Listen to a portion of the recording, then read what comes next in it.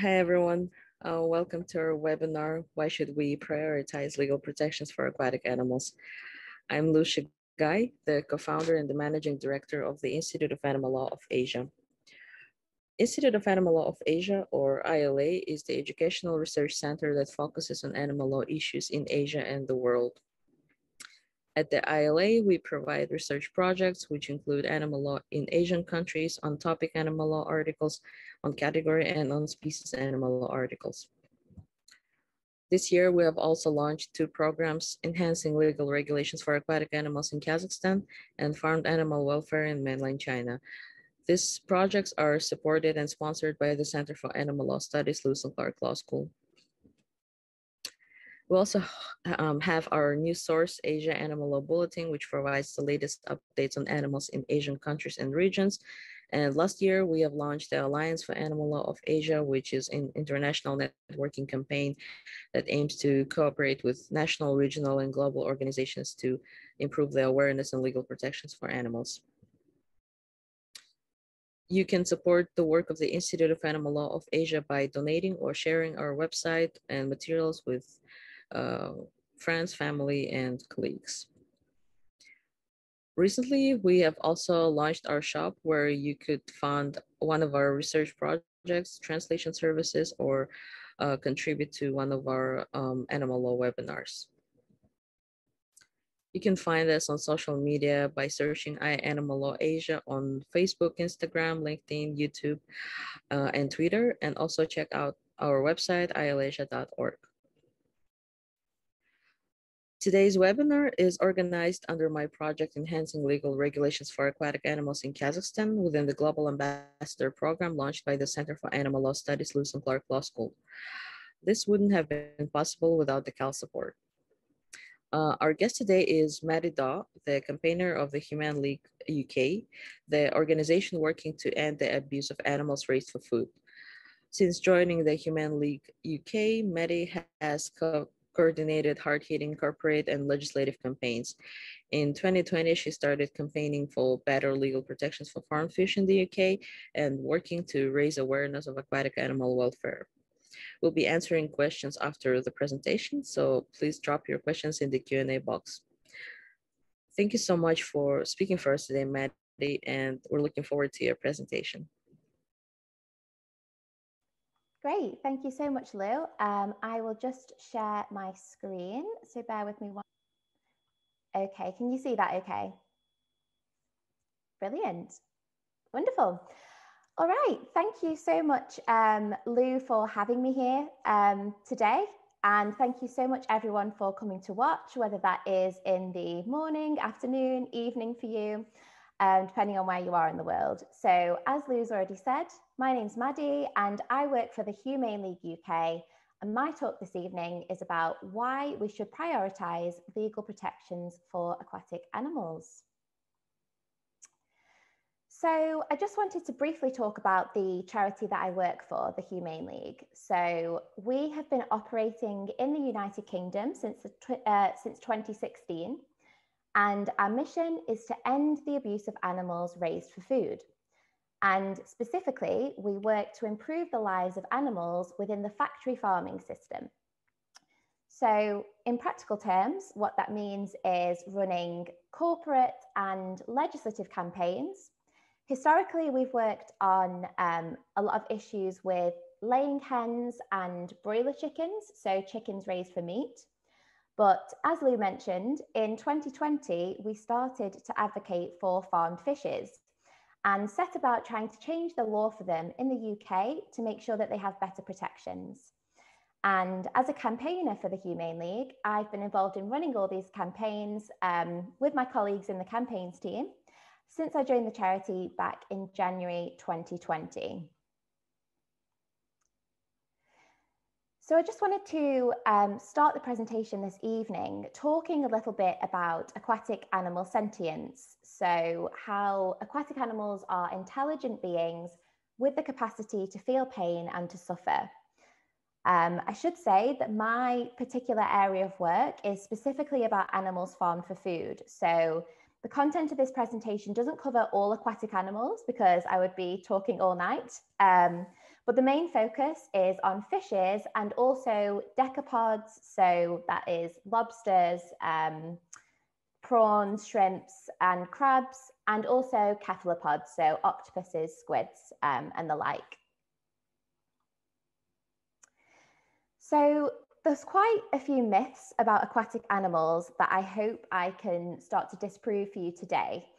And aquatic animals are just so incredibly fascinating. And once you start to delve in and learn more about them, you realize there's so many fascinating facts, but we really don't know much about aquatic animals compared to land-based animals. Only 5% of the oceans have been explored to date. So any learnings that we have a long way to go before we know even half about what we do for land animals. There's actually over 33,000 different species of fish.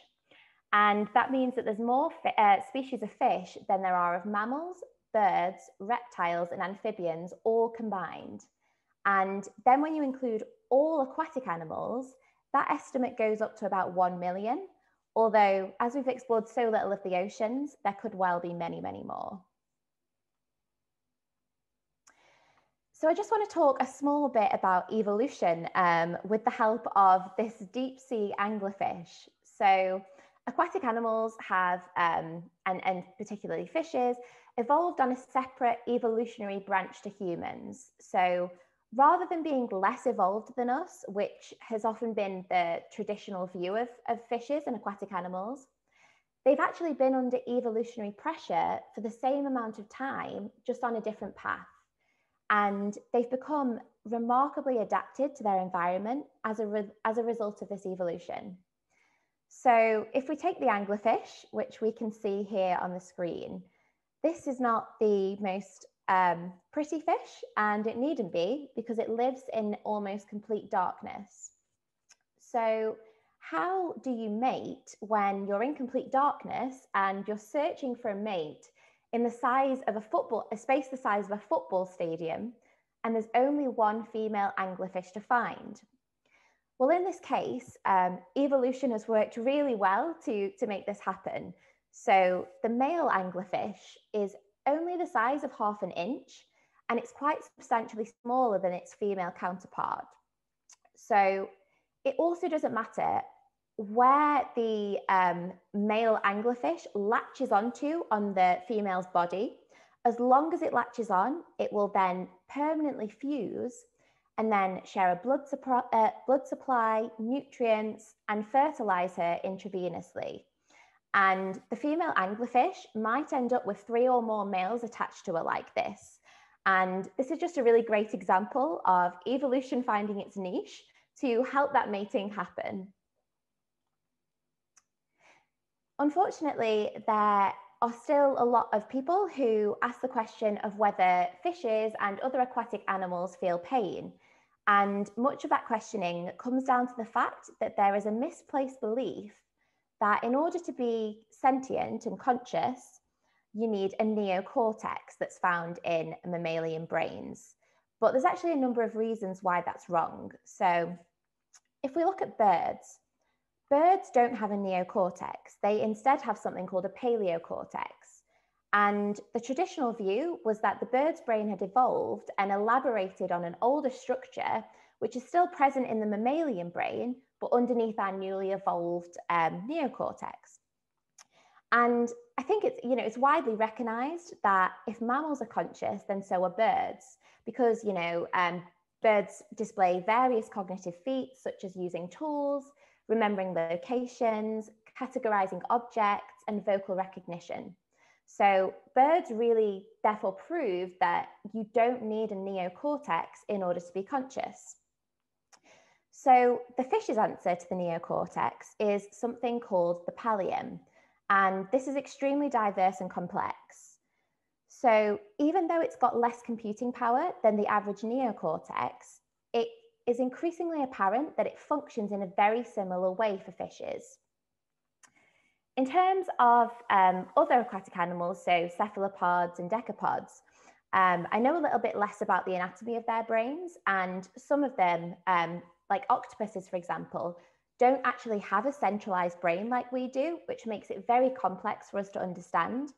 But there are many research papers online that say that their apparatus fulfills a very similar function to what the pallium does. So this indicates that they also can feel pain. And in terms of intelligence, I just wanted to touch on this small squid that's actually been shown to complete a maze quicker than a dog can.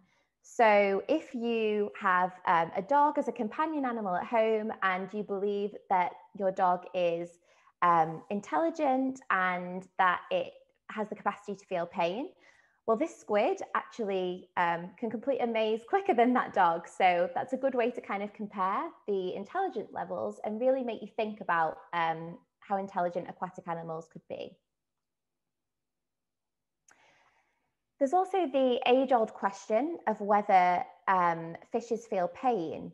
So there was a study to see if zebrafish would pay a cost for a pain relief, whereby in the study, they were injected with a painful substance. And there was also a group of control fishes, and they were injected with a saline solution. So that was not painful.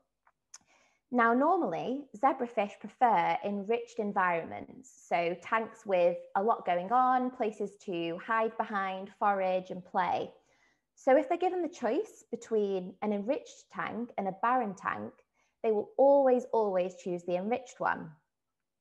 However, in this study, when the zebrafish were given the painful stimulant, they actually chose to go to the barren tank with no enrichment when it had pain relief added to the water. And those who were injected with the saline solution, so the control group, went to the enriched tank, which you would expect. And this choice indicates an active need to relieve pain, even when their preference would have been for a different environment. The vision of fishes also works somewhat similarly to ours. So they have been proven in an experiment with goldfish to be able to understand this optical illusion that we can. So they can perceive the triangle and the square separately, just like a human would be able to. They can complete this incomplete picture. So there's also been an experiment into self-perception of fishes. So this experiment has been conducted with animals such as pigs, chimpanzees, elephants, and it indicates whether these animals can recognize their own reflection. And it's actually not until humans are about 3 or 4 years old that they can recognize their own, that we can recognize our own reflections. So this piece of research indicated that fishes can actually recognize and respond to themselves in the mirror. So what you can see here on the screen is a wrasse, and this little wrasse they had a mark placed on the side of their body, and then they were shown a mirror image of themselves. And instead of trying to clean the reflection, they attempted to remove the marks from their own bodies, indicating that they understood that that reflection that they were seeing was them. And yeah, this is a test that is done on various species of animals to ascertain levels of intelligence. So that's another one that fishes has managed to pass with flying colours. So there's also this myth that goldfishes have a 3-second memory, and this is actually a screenshot of a video from YouTube, and I didn't want to include the video to play because we didn't have too much time tonight, but you can find it on the internet if you wanted to. This is Spam the goldfish, and Spam has been taught using positive reinforcement to push a ball into the net in order to get a reward.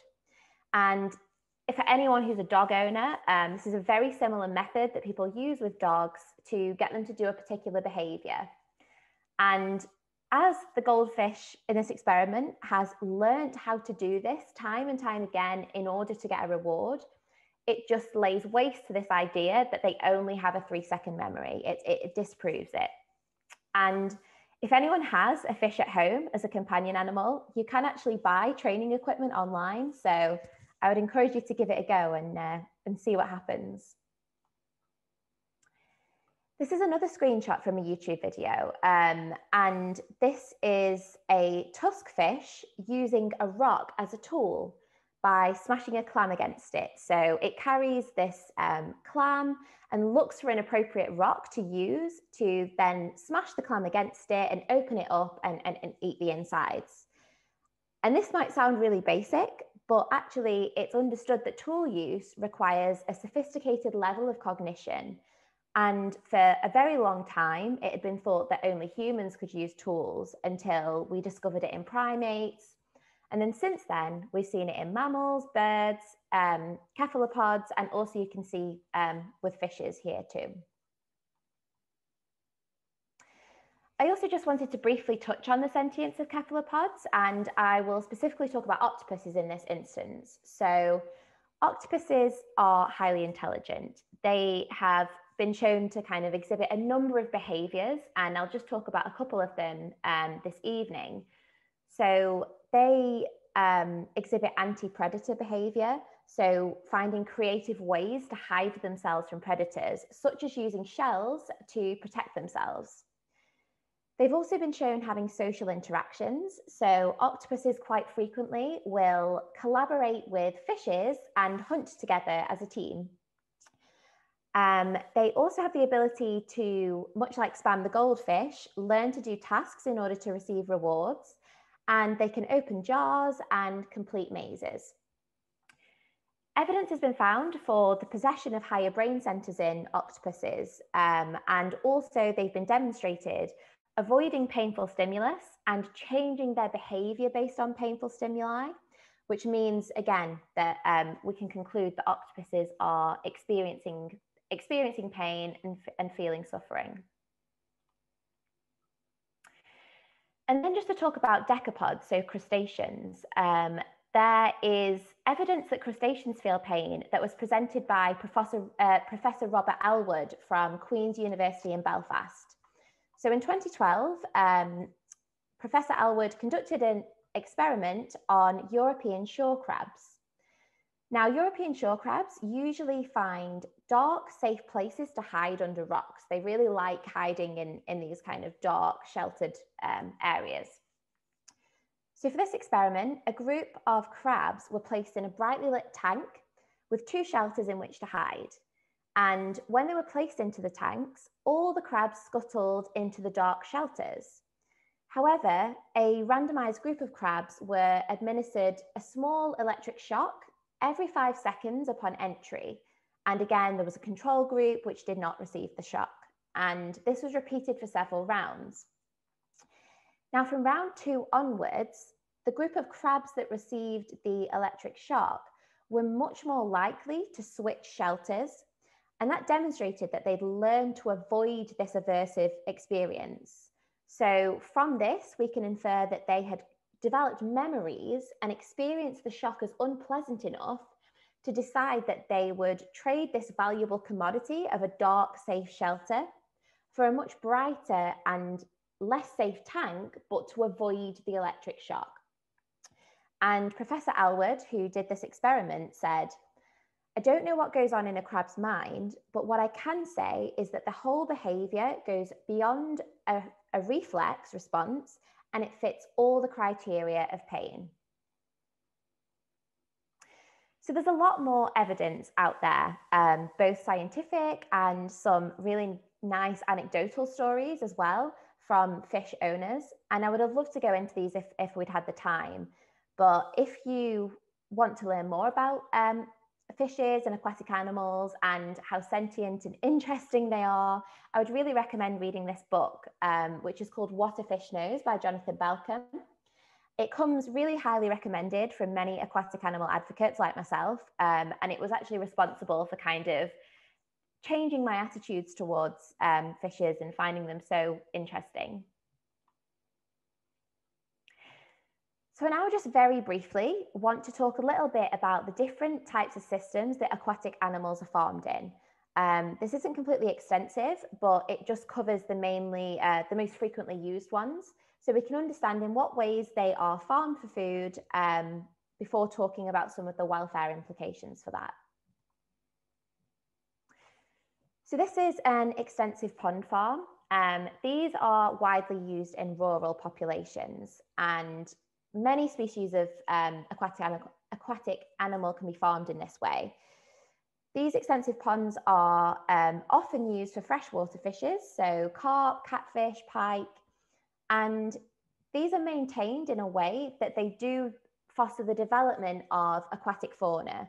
They're not very intensive, they are a fairly natural environment, and therefore production is generally low, which means, unfortunately, producers are moving towards more intensive, less realistic systems. But yeah, many of these do still exist in more rural areas. There's also semi-intensive systems. So these are normally found in lakes and are basically enclosures placed within the lake.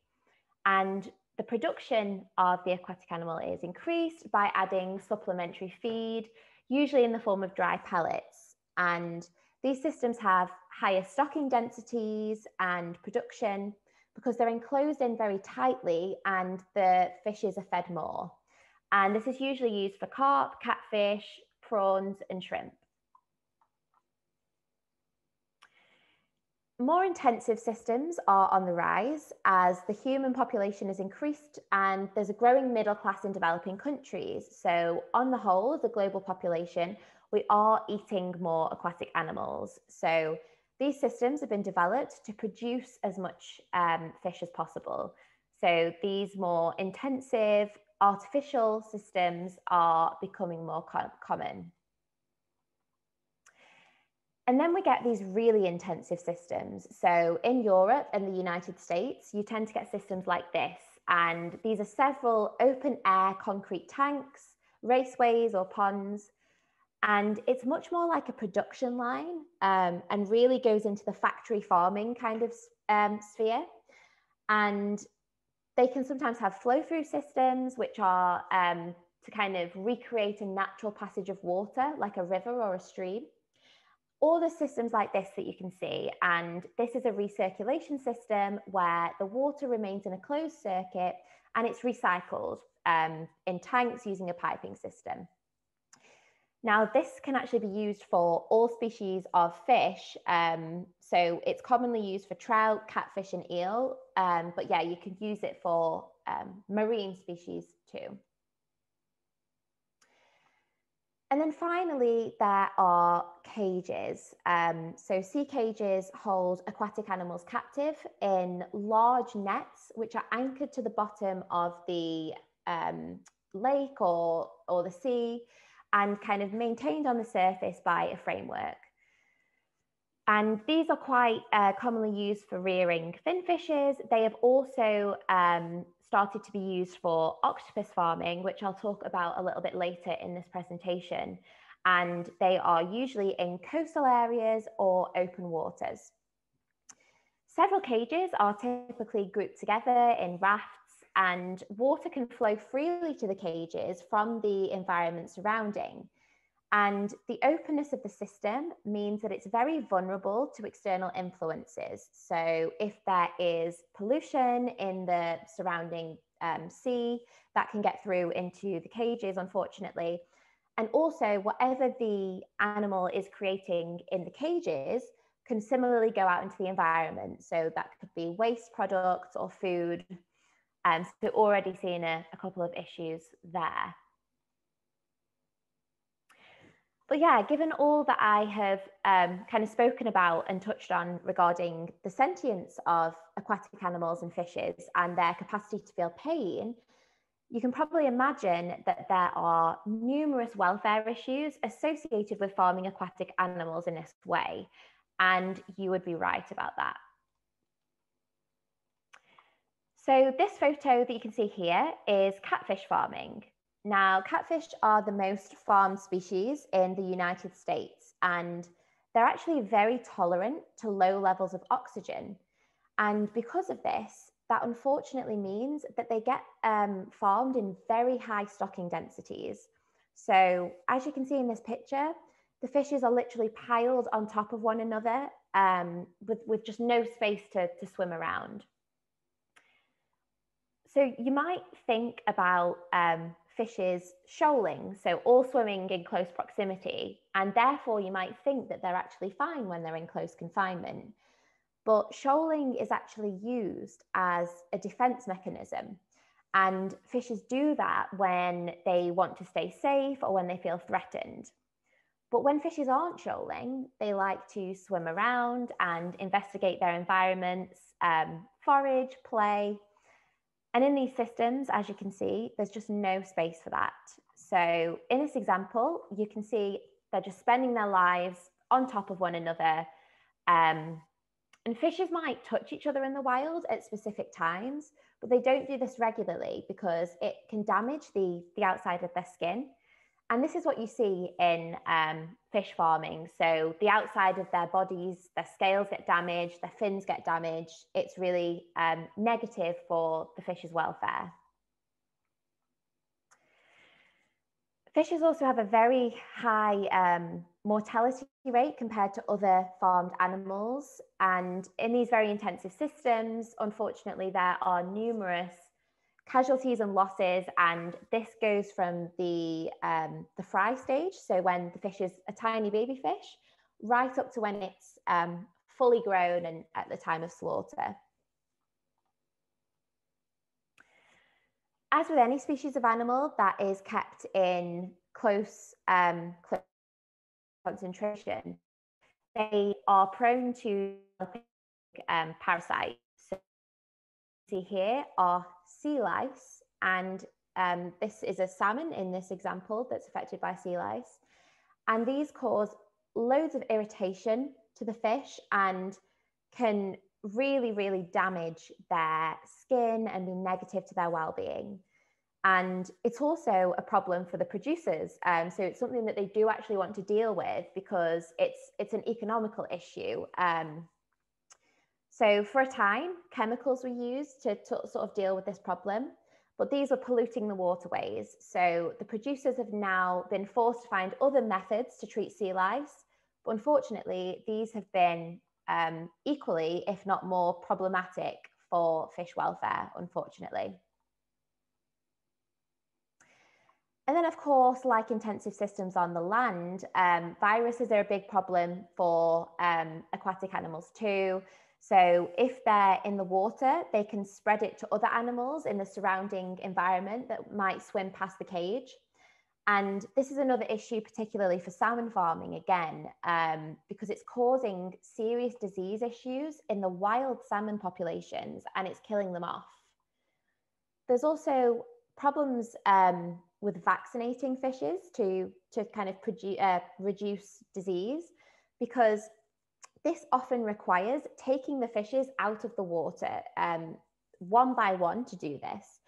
And this is the equivalent of taking your dog, your puppy, to the vets for their vaccine and holding them under the water to administer it. So taking the fishes out of the water, they immediately just can't breathe and they essentially start to drown from a lack of oxygen. So it's a highly stressful experience for the animal to go through. Other stresses include environmental stuff, so temperature changes, because the animals in these cages or pens are often at the top of the water. So when storms come or it's really hot and they can't escape, in the wild, they would usually swim deeper or seek some sort of shelter. But in these cages, they can't do that. So they are exposed to the elements. There's also poor oxygen levels quite frequently and poor feed quality. And what makes all of this worse is that because so little has been studied about aquatic animals and so much work needs to be done to learn more about what they need, we just don't know enough at the moment to ensure that their welfare is being protected. So these animals are being farmed, and if not farmed, they're being taken from the wild, and we don't really know a great amount of detail about how to protect each individual species and make sure that their welfare is prioritized. I also just wanted to talk quickly about an issue that is unique to crustaceans. So particularly prawns that you can see in this picture. And it's something called eye stalk ablation. And basically, a female prawn has a hormonal gland behind her eye that moderates reproduction. And this means that the female prawn is only going to breed when the conditions are suitable. And on farms, intensive prawn farms, the prawn is often very stressed, and the crowded conditions on the farms means that the prawn can be really reluctant to reproduce because the conditions just aren't right for her. And unfortunately, and very tragically, the way that farmers have sort of learned to deal with this is by cutting the eye of the female prawn in this process known as eye stalk ablation. And this destroys the gland and forces the prawn into rapid sexual maturity. And this is done without anesthetic, and we just have no idea how painful this could be for the shrimp to endure. I also just wanted to touch on slaughter as we're talking about welfare before moving on to the next section. So of course, once aquatic animals have been farmed or taken from the wild, they are slaughtered before being sold as food, and the welfare of the animal is very rarely considered and is never the priority. So most methods used to kill aquatic animals are inhumane. There has been research done to see how long fishes take to die out of the water. And in some instances, after 2 whole hours, they were still detecting consciousness in the fish. So these fishes were just being left to suffocate and you know, a really long and drawn out painful death.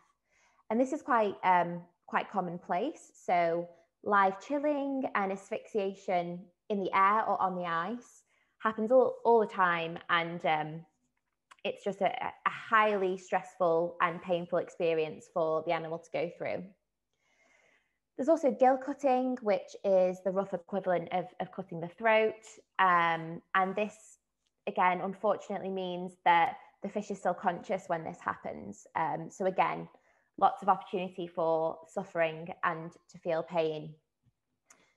Some might get a percussive blow to the head to render them unconscious, but this is usually after already having been left some time to asphyxiate. So there's plenty of scope still for suffering. CO2 has been used, so CO2 gas, but this is very aversive to fishes. The only developed methods that are slightly more humane if people are going to eat aquatic animals and going to kill them for their food is electrical stunning. So this is basically where the animal receives an electrical current to the brain, and this causes them to lose consciousness. And it's then that they can be cut into, but they don't feel anything. They're completely unconscious. And even though this is the most humane option that we have at the moment, it's not very commonly used because there's an added cost. And then also I just added onto this list the live boiling of lobsters and crabs. This is still common practice across the world, and given the evidence of crustaceans' ability to experience pain, this will likely cause just unthinkable suffering. So given all these welfare issues, why is it so important that we act now to change things for aquatic animals and make sure that the law is on their side? So at the moment, 37 to 120 billion fishes are farmed and slaughtered every single year. So this is quite a wide-ranging estimate because in aquaculture, individual animals are not actually accounted for. They are measured in tons. So this is the best estimate that we have. And these are vast numbers of individual sentient beings that are experiencing these conditions, and this number just dwarfs any other farmed species. But perhaps more importantly, and kind of proves the need to be acting urgently, is that this is increasing every year. So in line with an increased worldwide demand for fish and for seafood, global production has been increasing too. So it's doubled in volume and it's averaging a 9% yearly increase. And by 2030, the World Bank estimates that 62% of all the fish that we eat will be farmed. So the aquaculture industry is really expanding rapidly, and it needs to be better regulated and better legal protections in place before it grows and before unfathomable numbers of animals are going to be part of this system. There's also some slightly concerning developments when it comes to octopuses. So octopuses have traditionally been caught from the wild, but intensive octopus farming has begun too. This is happening on quite a small scale at the moment, mostly in Spain, but there are plans for expansion with numerous countries investing in octopus farms. And given all that we've talked about with octopus sentience, this is really concerning and problematic because octopuses are not meant to be kept in tanks and in close confinement to other octopuses. They're quite solitary. They like to be by themselves. And so as this industry starts to take off and grow, it's really important that we take action to make sure that if we can't stop this industry, we at least make sure that their welfare is protected. Now, just to talk a little bit about what the status quo is for aquatic animals in the UK. Again, I'm going to focus more specifically on farmed aquatic animals because this is my area of work. And also there are more opportunities to regulate and monitor fish farming and aquatic animal farming than there is of wild fishes. So in the UK, agriculture and therefore aquaculture is a devolved issue, and that basically means that there's different legislation in England, Scotland, Wales and Northern Ireland. But luckily for the purpose of this presentation, they're quite similar as they compare. So I will talk quite generally in terms of the UK law, knowing that there is different laws for each country, but the contents of them are really much the same. So there's the Animal Welfare Act of 2006. Now, fishes are protected in this as they are vertebrates because this protects vertebrate species. So it doesn't extend to invertebrate aquatic animals. And it offers protection against unnecessary suffering. Now, this is tricky because in order to uphold the law, you need to prove that the animal has suffered.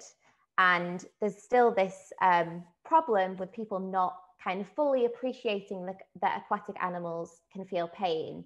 So that's where the first issue lies. There's also a problem with this word unnecessary. So even extreme suffering is sometimes classified as necessary if it's for a legitimate purpose. And unfortunately, intensive farming is viewed as a legitimate purpose. So yeah, this law does not provide too much in the way of protections. There's also specific regulations regards to farming, and this includes slaughter and transport. And for all of these, the basic principle is there that aquatic animals should be protected from an unnecessary suffering, but there is no specific guidance, specific legislation with regards to fishes. So they're completely excluded from these detailed farming legislation, whereas for other farmed animals like chickens, pigs, cows, so on and so forth, they all have detailed legislation. So unfortunately, in UK law, fishes are somewhat behind other animals. And then finally, there is the Animal Welfare Sentience Bill that I want to touch on. So we previously, before leaving the EU, so before Brexit, we had something called Article 13, which was the EU law that recognises animals as sentient. And when we left the EU, we didn't keep this legislation. But last month, the government announced that they're bringing in a new sentience bill, which aims to do the same thing. It wants to recognise animals as sentient beings. And it's quite difficult to know what this is going to mean in practical terms, but it does mean that at least we can challenge the government if they are treating these animals as if they are not sentient. And this bill is being debated as we speak. So just quickly to mention the problems with these laws, you can probably tell from my description of them, but there's a lack of specificity. So the laws are very general, the wording is general, and it's open to interpretation, which is never a good thing because the law needs to be clear and precise in order for people to adhere to it. There's also no guidance for aquatic animals, so it's really hard to know exactly what the legal responsibilities are for farmers. And it's also hard to prosecute them if we think that they are breaking the law. And that means that, unfortunately, a lot of welfare relies on industry codes of practice and voluntary means. So in the UK, aquatic animal farming has become somewhat of a self-regulated system, and therefore, then these producers are not really being held to account for welfare problems. And numerous undercover investigations have actually shown that they're breaking their own codes. And this is my very last section of the presentation, so I realise that we're running ever so slightly over, but I just wanted to very quickly talk about what the Humane League UK is doing to try and change the law in the UK for farmed fishes specifically. So as I previously mentioned, aquaculture is a devolved issue, so we're working with the individual governments in England and Wales and Scotland, and we're starting with the legislation at the time of slaughter. So at the moment, fishes lack any detailed slaughter legislation. They're protected by the basic principle, which is to be spared unnecessary suffering, but there's no further information or guidance regarding what constitutes an appropriate and humane slaughter to ensure that the time of killing is as stress-free and as pain-free for the fish as possible. Now, we really want to make sure specifically that fishes are being stunned, so rendered unconscious, prior to being killed. Now, there's evidence that this is actually happening in many cases already in the salmon and the trout farming industries in the UK, which is really good news, but it's not happening in all circumstances. So we really want to make sure that all fishes, regardless of whether they're signed up to codes of practice, we want to make sure that they're all being stunned before slaughter. And we really want to make sure that this is entrenched in the law because, as I've said, undercover investigations have shown that voluntary means and the industry regulating itself is not going far enough. They're not holding up to their own standards.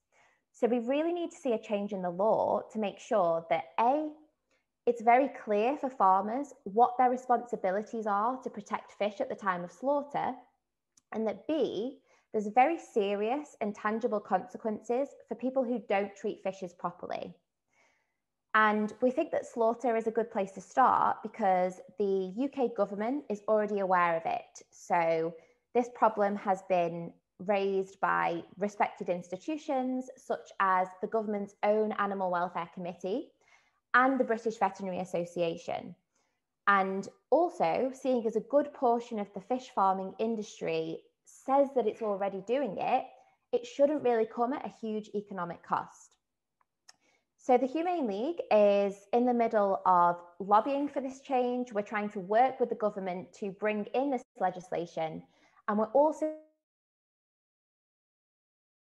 this. And this kind of marks the start of a long process for fishes at the Humane League UK.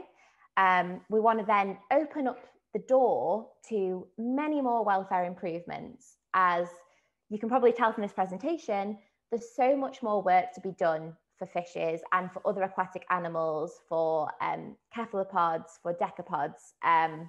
So we really want to make sure that we we get the ball rolling for this, and we make sure that fish are put on the same level as other land farmed animals, because at the moment they're not treated as sentient, they're not treated as worthy as protections as pigs, chickens, and cows are. And at the Humane League, we're really working to change that. Okay, that is everything from me this evening. So I really appreciate everybody listening to me. And here's my email on the screen. If you want to screenshot that or write it down, I'd be really happy for you to reach out to me anytime. But for now, I think we have some questions. So I will stop sharing my screen and hand over to Lou. Great. Thank you so much, Maddy, for this very informative presentation. I especially like your scientific approach and discussion with regard to fish and aquatic animals. So let's move to our questions. Our first question is, what's your opinion on keeping fishes as pets?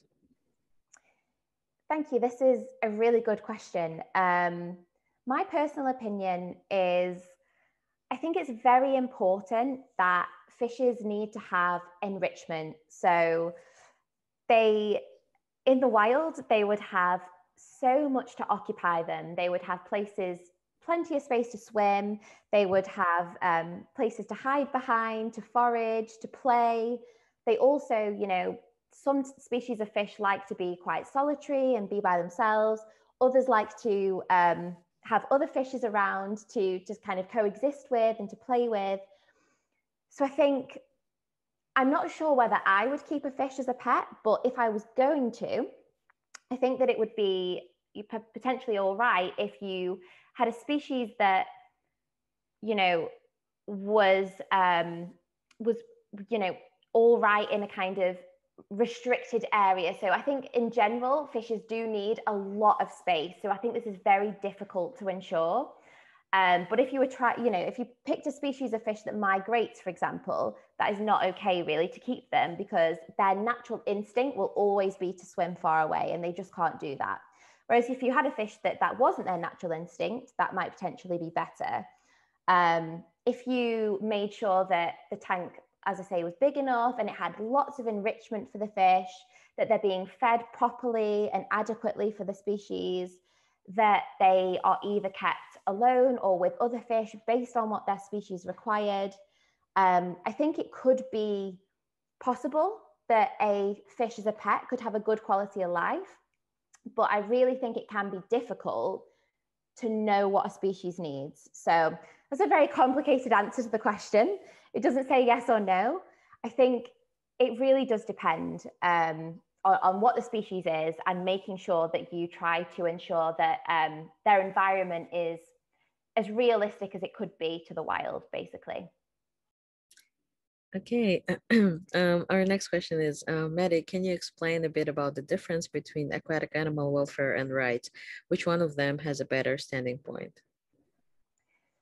Yeah, so this is interesting. It's something that comes up in our work with the Humane League quite a lot, because we are known as an animal welfare organisation rather than an animal rights organisation. And my understanding of it is animal rights is working to ensure that, that animals have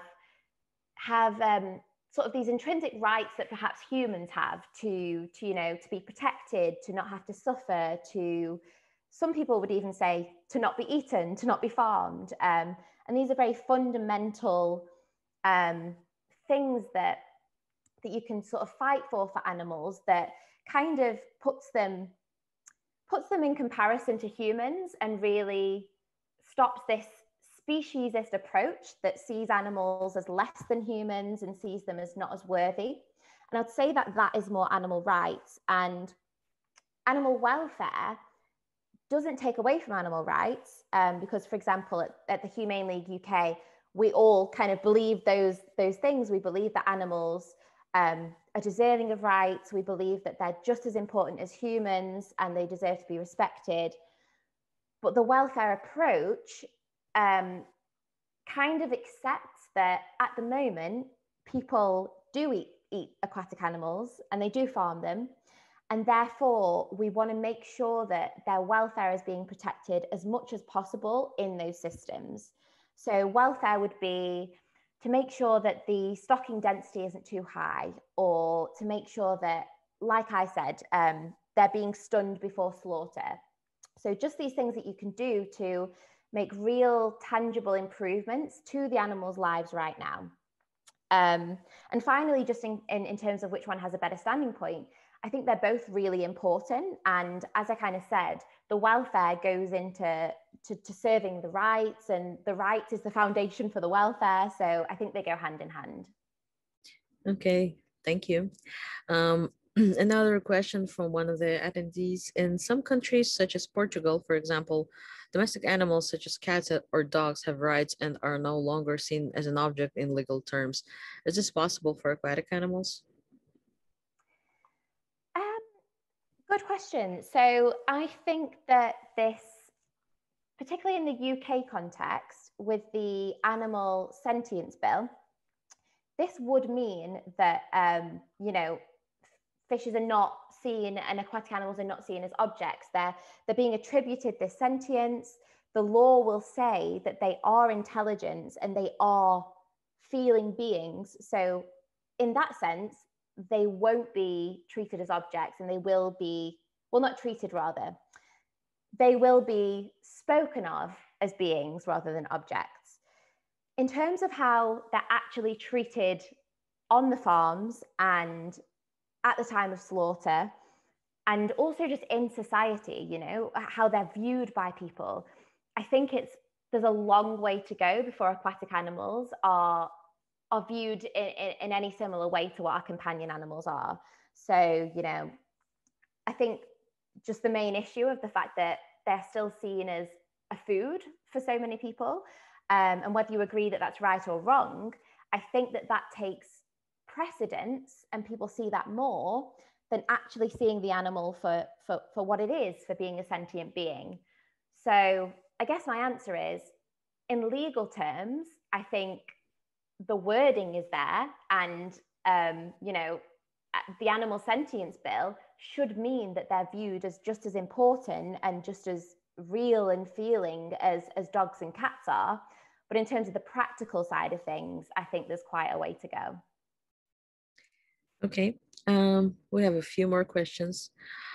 What exactly is the Humane League doing to reduce or eliminate consumer demand rather than continuing to support the unnecessary hundreds of billions of death through unenforceable legislation? Are there any alternative livelihoods programs in place, perhaps in the seaweed farming industry, which would prevent animals from suffering in these industries? When welfare laws are in place on land animals, not only are most unenforceable on the scale necessary, but they have not changed the lives of animals in any significant way, while promoting the idea that there is a humane way to murder someone for a product no one has a nutritional need for. Will this continue with sea life as well through welfare legislation? I think this is a really good question. And I completely see where the person is coming from, because I think that to get legislation for farmed animals is one thing, but enforcement is still so poor. So this person is right that there's laws for, like I said, pigs and cows and chickens, that it exists, but in reality, on the farms, not much is being done to make sure that these animals are being treated in the way that they should be. So I just first want to say that the Humane League is actually we're not technically a vegan charity, but we do advocate for a plant-based diet. So as well as working on these welfare reforms, we encourage all our supporters to eat vegan and to replace fish with plant-based alternatives. And that's the same for chicken and all the rest. So if you kind of go onto our social media, it's full of recipes and sharing facts about animal sentience and all the reasons why we shouldn't be eating them in the first place. So yeah, we do have that approach as well as the welfare. We kind of do both hand in hand. In terms of the legislation with the enforcement, I think that this is something that in the UK is still far off from being ideal, but it is getting better. So previously, there was very little in the way of animal law happening in the UK. It was mostly voluntary, and there was barely any paid professionals in the UK working on this. Whereas we've seen in recent years, animal law firms such as Advocates for Animals and A-Law springing up and starting to work on issues such as enforcement and really making sure that if these laws exist, they exist for a reason. So animals really are protected. So yes, I completely get what this person is saying. It can seem somewhat futile at times because the laws are not being followed, but I think that that's changing. Okay. In your experience, what are some of the most effective campaign strategies for aquatic animals with so many different issues affecting so many different species? It can be overwhelming to know where to start. Any advice you can share on priorities and how to most effectively enhance protections for aquatic animals would be appreciated. Yeah, of course. So it's very true that the species are all so unique and different. So it can be really hard to generalize. So with our work for chickens, for example, that is quite straightforward. So if you're saying, for example, you don't want to keep a hen in a cage, that is a very simple ask. It applies to the whole species, whereas it's not that simple with fishes, of course. I think that there are some key welfare issues that apply across the board for aquatic animals and for fishes.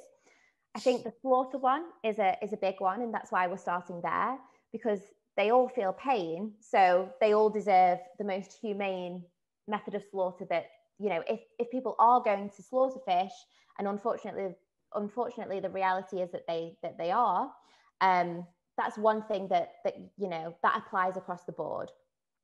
I think as well, areas such as water quality, that might not sound like a big deal, but the oxygen levels in the water are so important for fish health. So, you know, that's something that applies, although it will change ever so slightly between species, but also stuff like making sure that, you know, they're not kept in too close confinement with one another, because if any species of fish is kept in too close confinement, that's going to lead to stress, that's going to lead to parasites and diseases. So yeah, that's just like a couple of instances of areas that, even though there are some nuances and changes between the different species, generally, very generally speaking, they are things that will benefit pretty much any farmed aquatic animal. Okay, and we have the last question. Do you really believe there is something called sustainable aquaculture? I love this question because no, I don't. I really, yeah, me personally, and I don't always like to speak for the charity if it's not something that we talk about too much. But as I say, we advocate for people to stop eating fish and aquatic animals and animals more generally. I think that aquaculture is sometimes framed as a sustainable alternative to wild fishing, but this is just not true, because not only does it have all the problems with intensive farming of other animals, there's also a massive issue that we're taking fishes out of the wild to then feed to farmed animals. So this is in and of itself massively unsustainable. It's so wasteful. And I think even if we move beyond that and didn't feed wild fishes to farmed animals, I still just think, yeah, I don't believe that factory farming or intensive farming is a sustainable practice, or that it ever will be, really. Okay, thank you, Maddy, for your wonderful and informative presentation. We'll be sharing the resources like Maddy's presentation, and also the recording will be available soon on our YouTube channel. And keep an eye on our YouTube channel or social media, and check out our website. Thank you so much for speaking for us today, Maddy. And Have a great night. Thank you so much. Thank you for having me. I really appreciate it. And thank you to everyone for watching too. Bye. Bye.